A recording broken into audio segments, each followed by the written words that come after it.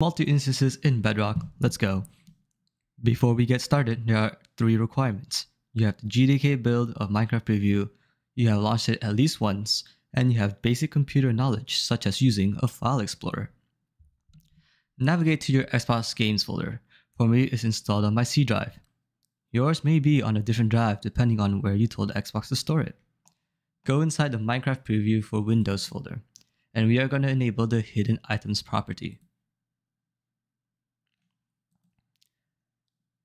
Control A, Control C. We're going to make a new folder now. I'm going to make one called Launcher on my desktop.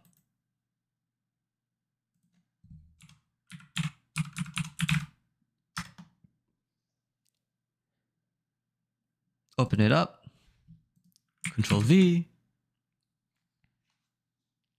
You should get a pop-up that says File Access Denied. You can click Skip.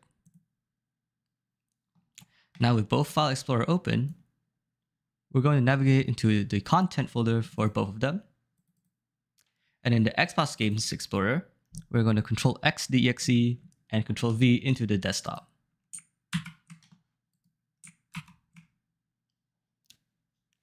Now we Control C the exe in the Desktop Explorer back into the Xbox Games folder.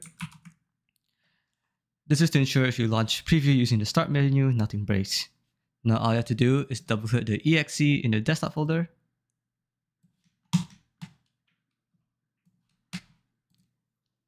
And then double click it again.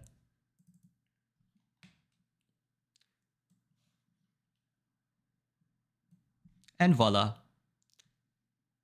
we have multi-instances running.